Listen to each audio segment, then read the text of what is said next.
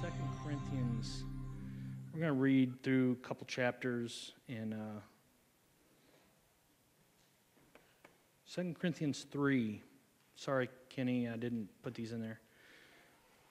But Kenny will be at 2 Corinthians 3, 7 through all of 4. And then if you have a chance, you can look up Hebrews 12, 1 through 3.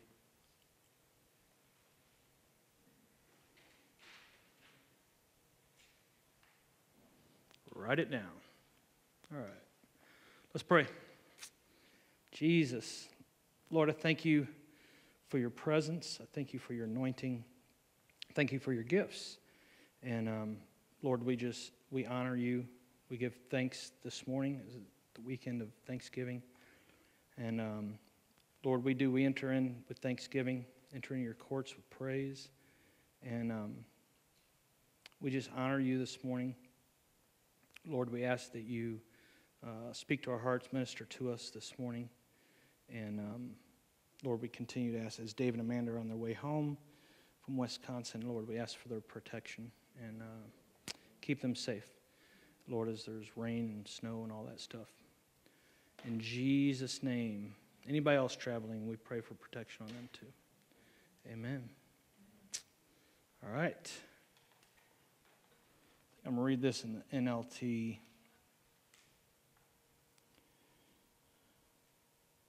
2 Corinthians 3, starting at verse 7. Says, it starts out, the glory of the new covenant. How many want to experience the glory of God? Amen? The word says that His glory will cover the earth as the water covers the sea. Right? And so I expect that that in these coming days, these last days, that there's going to be a greater measure of glory being poured out on the earth, but really in us. We're going to read about that this morning, that I thought I got all those hairs this morning. Getting old, I guess. Got hairs coming out of my ears.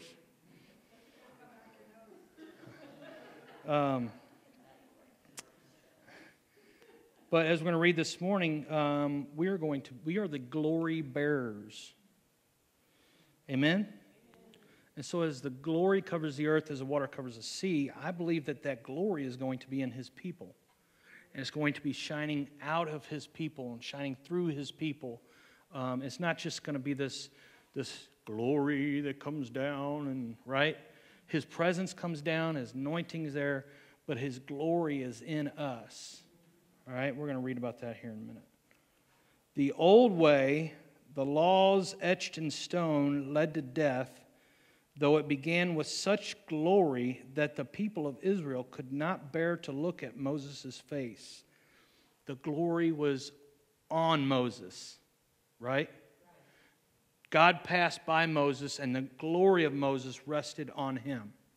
And he carried that down the mountain, and as the people saw him, they saw that they could not bear to look at Moses because of such glory. I believe that especially in the last of the last days, I believe that there's going to be the glory is going to cover the earth like the water covers the sea. There's going to be this great glory that is on people. Right?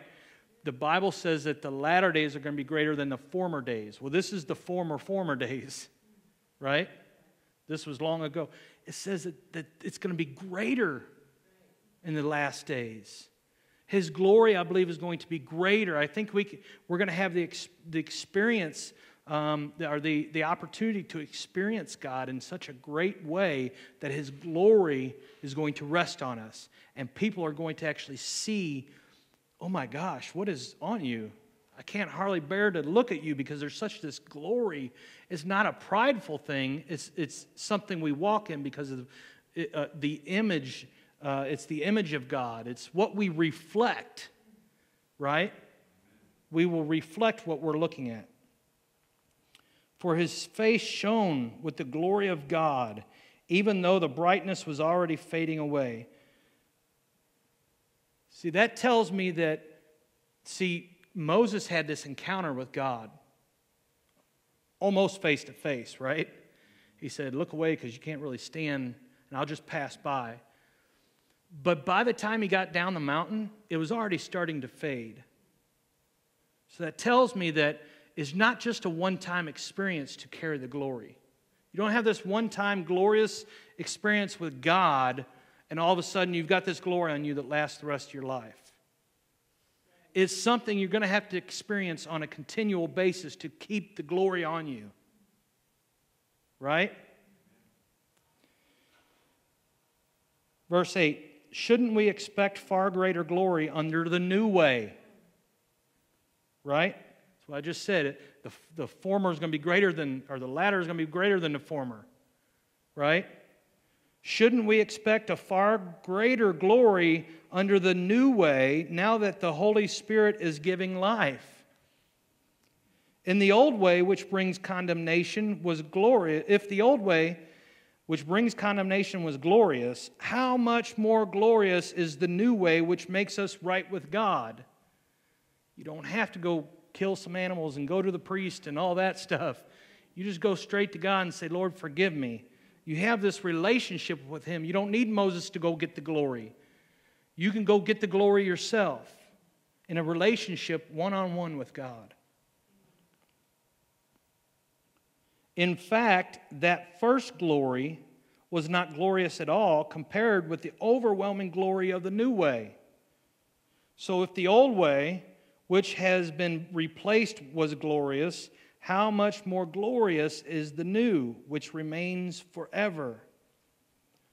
Since this new way gives us such confidence, we can be very bold. We are not like Moses, who put a veil over his face so the people of Israel would not see the glory, even though it was destined to fade away. But the people's minds were hardened, and to this day, whenever the Old Covenant is being read, the same veil covers their minds, so they cannot understand the truth. And this veil has been removed only by believing in Christ. Yes, even today, when they read Moses' writings, their hearts are covered with that veil, and they do not understand. That's why it's important for us to pray for the Israelites, for Israel, that the veil be removed, that they believe in Christ, because it's through Christ and believing in Him that veil is lifted so they can experience truth. But whenever someone turns to the Lord, the veil is taken away. For the Lord is the Spirit, and wherever the Spirit of the Lord is, there is freedom and liberty. Verse 18, so all of us who have had that veil removed can see and reflect the glory of the Lord. Isn't that awesome? You can see it, and that which you see, you will reflect, or you are to reflect. You're supposed to reflect. We were supposed to be image bearers of Christ, of God. And the Lord, who is the Spirit, makes us more and more like Him as we are changed into His glorious image.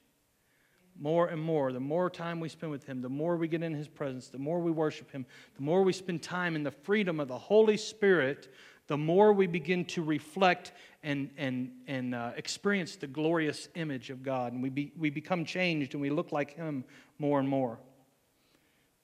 All right, chapter 4, verse 1. Therefore, since God in His mercy has given us this new way, we never give up. We reject all shameful deeds and underhanded methods. We don't try to trick anyone or distort the Word of God. We tell the truth before God, and all who are honest know this. If the good news we preach is hidden behind a veil, it is hidden only from people who are perishing. Satan, who is the god of this world, has blinded the minds of those who don't believe. They are unable to see the glorious light of the good news. They don't understand this message about the glory of Christ, who is the exact likeness of God. You see, we don't go around preaching about ourselves.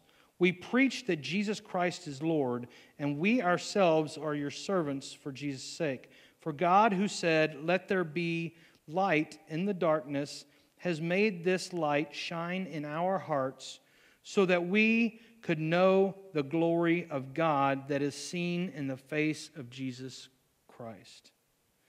So it's the light that Jesus shines in us, right, that knows the glory of God that is seen in the face of Jesus.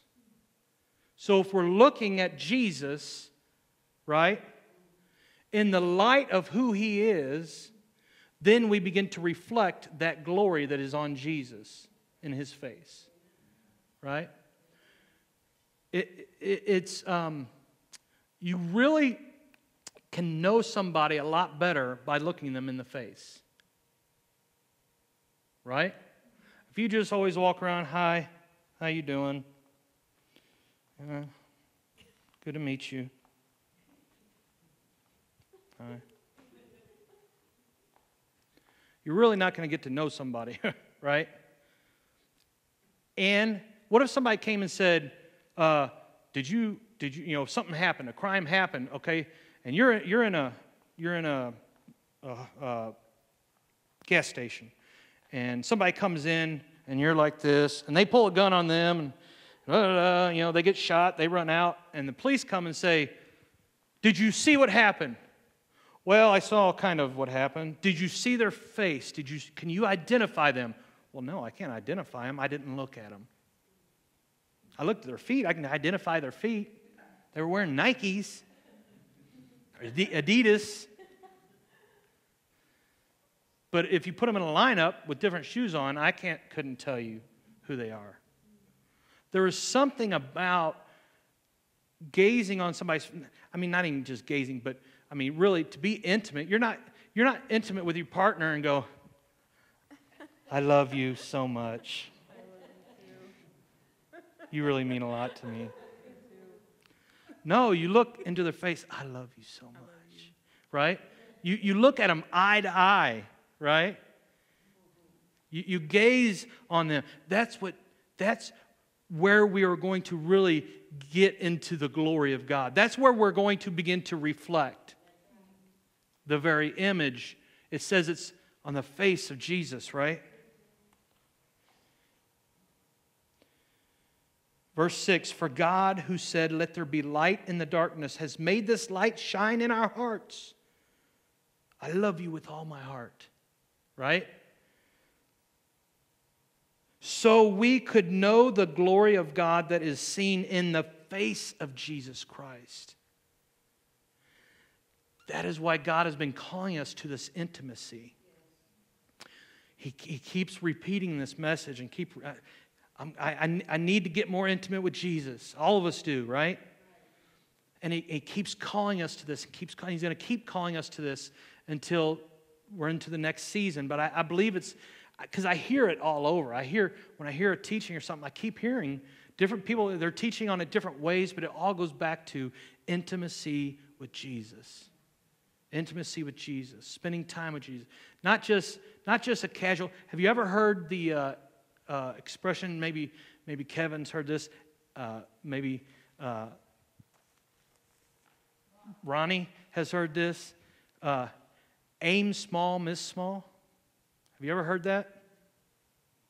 Never heard that phrase? Aim small, miss small. It's actually, I heard it first in a movie, I think it's called The Patriot, with Mel Gibson. And, it's back in the Civil War and everything. And he told his son, he says, "Now remember, aim small, miss small." And what it means by that is if you have a target, okay, I'm not going to use a person, but let's say we have a target, okay, and the target is this big, and you just generally aim at the target. Okay, I'm just going to somewhat aim at the target, okay? You're probably going to, you might hit close, but the odds are you're going to miss pretty big. But if there's a little bullseye in the middle and you focus your aim on that little bullseye, you're probably going to miss less than if you're aiming at a bullseye this big. Does that make sense? So if you aim small, you're going to probably miss small because your focus is more, I'm aiming right at the center of that target rather than a general, I'm just going to kind of aim at this bigger target. I think that is what our focus needs to be with Jesus. We can generally spend time with Jesus. I can generally spend time with Him while I'm on the forklift driving at work, oh, I love you, Jesus, whatever, just kind of generally. But I think what He's really looking for is me to aim small, me to get in my closet at times and just intimately get with Him and just spend time with Him, even if it's for a short period of time. He wants that intimacy where I'm looking at Him face to face, we're connecting, and it's not just this general, hey, how you doing? Does that make sense? He's wanting us to gaze on His face because He's wanting to release that glory. He wants us to connect with that glory. The light in us connects with the glory on Him. And what it does then is it reflects on us. Okay? Verse 7. We now have this light shining in our hearts, but we ourselves are like fragile clay jars containing this great treasure. This makes it clear that our great power is from God, not from ourselves.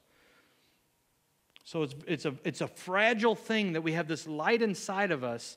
And what I take out of that is it can be broken very easily. We can very easily get outside of this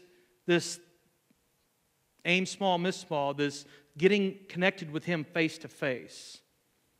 Right? It's a delicate thing. It's not. He's saying it's not just.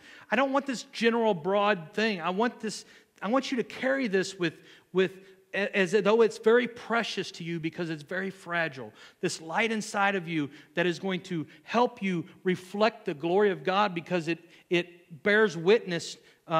It's this thing that God wants you to carry with not an arrogant pride, but carry with pride that I'm going to protect this thing. I'm not going to do things and let things happen in my life that will distract me from what could break my jar that contains my light. Right? And there's so many things that the devil wants to get you involved in or get you distracted with that can break your jar and your light is then extinguished. Right? And we don't want that. We want our light to shine. Verse 8, we are pressed on every side by troubles, but we are not crushed. Right? Now, think of this as this fragile clay jar containing this great treasure, it says, right? Verse 7, we now have this light shining in our hearts, but we ourselves are like fragile clay jars containing this great treasure of light, right? Now read verse 8. We are pressed on every side by troubles, but even though we're this fragile jar, we're not crushed. We're perplexed, but we're not driven to despair. We are hunted down, but never abandoned by God. We get knocked down, but we're not destroyed. Through suffering, our bodies continue to share in the death of Jesus, so that the life of Jesus may also be seen in our bodies. Yes, we live under constant danger of death because we serve Jesus, so that the life of Jesus will be evident in our dying bodies. So we live in the face of death, but this has resulted in eternal life for you. But we continue to preach because we have the same kind of faith the psalmist had when he said, I believed in God, so I spoke. We know that God who raised the Lord Jesus will also raise us with Jesus and present us to Himself together with you. All of this is for your benefit. And as God's grace reaches more and more people, there will be great thanksgiving. Amen. As this is a weekend of Thanksgiving. There will be great thanksgiving, and God will receive more and more glory. So as our light, as we reflect on the face of Jesus and we focus on Him, our light bears witness to His glory. His glory is then shown on our face and on us. And then the glory that we have in us, right? It said earlier that we know that this is, we don't go about preaching ourselves. We preach that Jesus is Lord and ourselves are your servants for Jesus' sake. We know that it's not about us, it's about Him. So then that glory that He has filled us with then is reflected back to Him, giving Him glory and honor for what He has done for us. Right? God will receive more and more glory. That is why we never give up. Though our bodies are dying, our spirits are being renewed every day. For our present troubles are small and won't last very long, yet they produce for us a glory that vastly outweighs them and will last forever. Last for all of eternity. So we don't look at the troubles we can see now. Rather, we get eternally minded, right? We fix our gaze on the things that cannot be seen.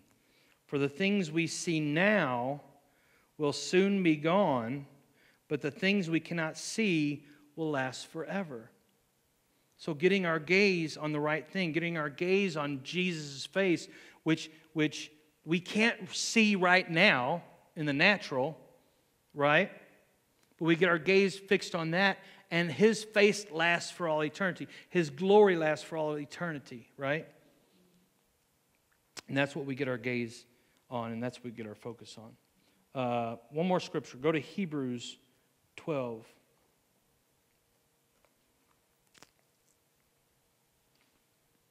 Verse 1 through 4.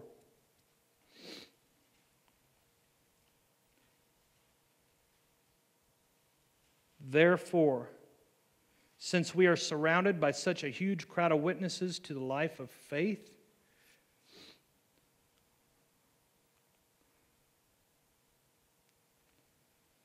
let us strip off every weight that slows us down, especially the sin that so easily trips us up, and let us run with endurance the race God has set before us. We do this by keeping our eyes on Jesus, the champion who initiates and perfects our faith. Because of the joy awaiting Him, He endured the cross, disregarding its shame. Now He is seated in the place of honor beside God's throne. Think of all the hostility He endured from sinful people. Then you won't become weary and give up. After all, you have not yet given your lives in your struggle against sin. So He's wanting us to keep our eyes on Him, right? We do this. We run the race set before us without being tripped up by setting our eyes on Him, setting our focus on Him. The only thing I had written down was He wants us to be image bearers and glory carriers. You've probably heard that before.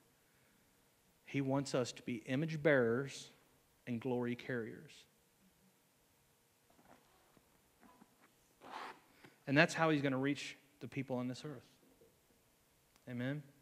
It's through you and me. Through you and me. Hallelujah.